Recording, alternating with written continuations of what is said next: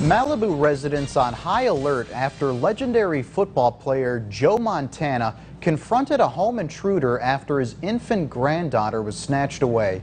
The LA Sheriff Office saying a female suspect entered a Malibu home where Montana and his family were around 5 o'clock Saturday night. That's when they say she kidnapped Montana's 9-month-old granddaughter from the living room, then walked upstairs where the Football Hall of Famer and his wife confronted her, taking the child back. The suspect ran to a nearby home where she was arrested.